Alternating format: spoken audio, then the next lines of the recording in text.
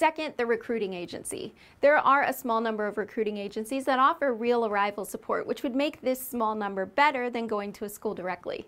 Almost all recruiting agencies do not charge the teacher anything, which is good. But remember, 99% of recruiting agencies have never been to the school they may recommend, and basically they get a commission from finding you and directing you to the employer. If they've never been to the school, then they will not be there on your arrival. There is not much difference at all between going through them or going directly with a school. The pros of going through a recruiting agency versus going directly to the school is that you do have another person/company that you can ask questions or contact if you run into trouble, especially when the recruiting company is not Chinese. And the problem is that most will send you to whichever school pays most, and most recruiters do almost nothing after you arrive in the country you will be teaching in.